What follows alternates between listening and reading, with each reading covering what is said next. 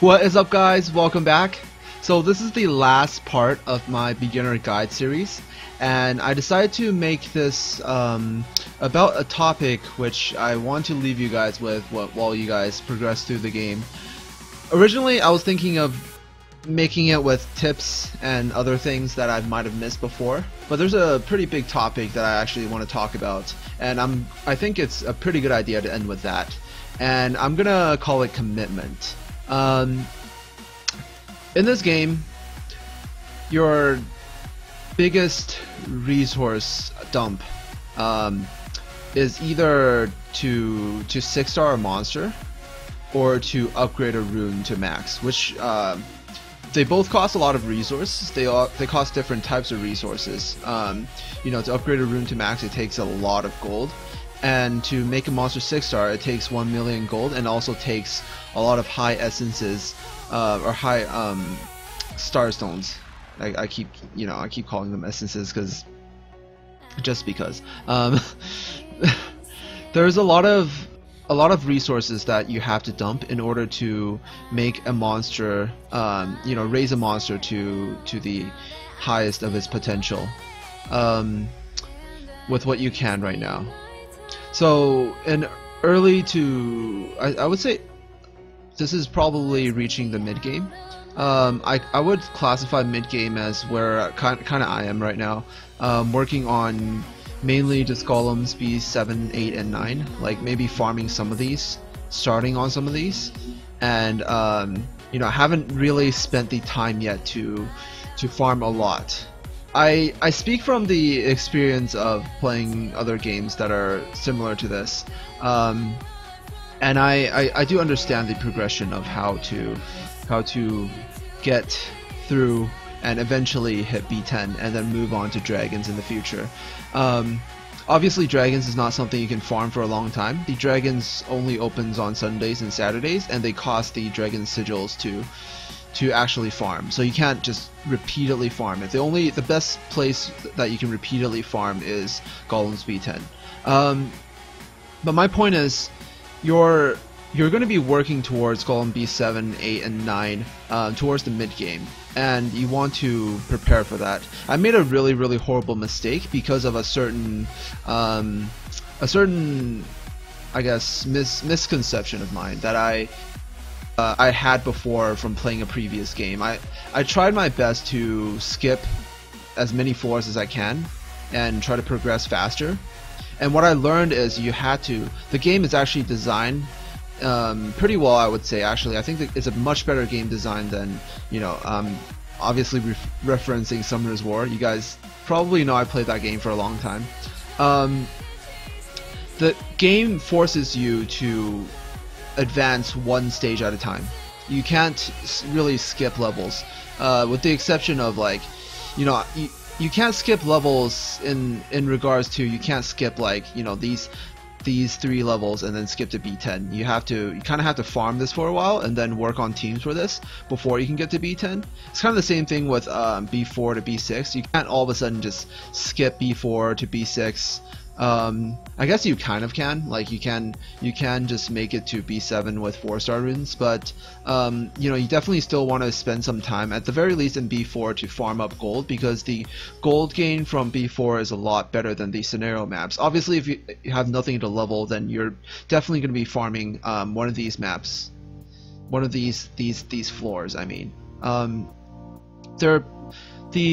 like every 3 floors in golems, it's like 1 difficulty. So all the floors that cost 5 energy is like 1 tier of difficulty, and then these 3 are like the next tier of difficulty. So B5 isn't necessarily harder than B4. It's just it drops a different type of gem, and the boss monster is a different element.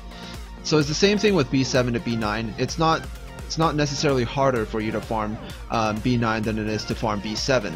The only difference is the element of the boss. I think the monsters might have a level difference of like 5 levels or something, but it's pretty negligible, so you won't really notice it if you have the same like tier of runes. Like if you have a team that's like for this dungeon that's like full wood because it's water, and you have a full fire team and they're on the same like grade of runes, a grid of runes that's like able to actually farm the dungeon effectively, then you won't notice the level difference. The only thing you'll kind of notice is on floors like B8 and before in B5. These square slots are a lot harder to get because the boss is element neutral, so you can't use a element that's strong against this element to you know, to overpower him.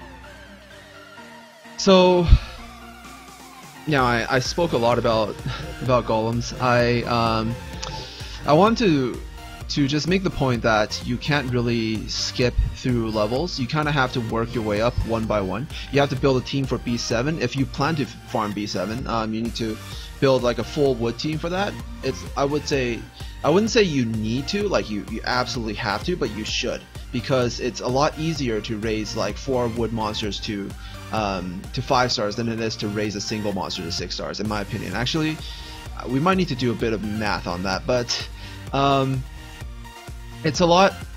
Even if you raise a monster to 6 star, you're not guaranteed to farm that floor, you know, because your monster might not be the element that you need to clear that floor. So it might be much easier, and it's just much simpler to raise monsters to 5 stars and farm a specific floor, because of how fast it is to raise a monster to 5 stars and how much resource it actually takes. Like if you want to raise a monster to 5 stars, it only costs like 20 mid, 20 low, and then 30 mid here again. That's not a lot, and it costs like less than 1/3 of what it would take to make a 6 star. So to make 1 6 star, you can already make 3 5 stars.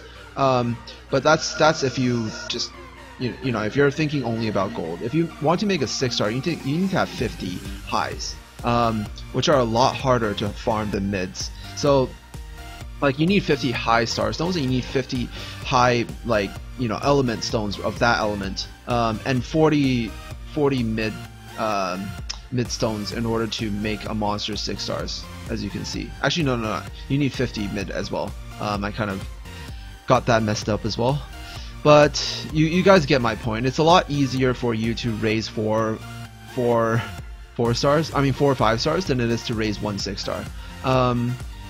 So it's a lot easier, and you're pretty much guaranteed if you can raise like a whole team of 5 stars that's like a proper team in order to farm B7, like my golem team that I used before, the Musketeer, Horan. I basically use these 3, and I use my Dark Sea Star because she's 6 star. I kind of just abused the fact that she's 6 star and just threw her in there, so I don't have another wood monster. I used to use the Nightmare, but I think it would be better to use my Sea Star because she's stronger because she's 6 starred.